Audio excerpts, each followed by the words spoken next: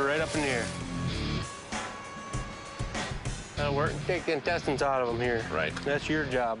Of course. Which of my many knives would you recommend using for the skinning intestines? knife for first. The skinning? This is my skinning knife. We constantly sharpen knives here. Use it, sharpen it. Use it, sharpen it. Over and over and over. Stick your knife in here backwards. Backwards? Why would you do that?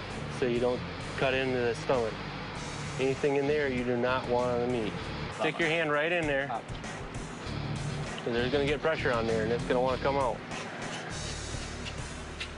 But when do I come out? There, good, just like that. Give me the knife in it.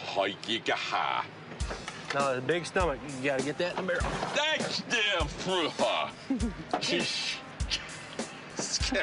Shazam. There's nothing to it. Keep running and pushing. There you go. Now grab a hold of the intestines up on the top. Hey. Yeah. There you go. Pull that right out of there. You might have to tickle it with a knife a little bit. No, it's coming out good. There you go. Now you gotta get your knife out. Whatever it is. Cut that off and it'll pop right out of there. Just like that. Now you get this out your way. Smell something? Huh? Well,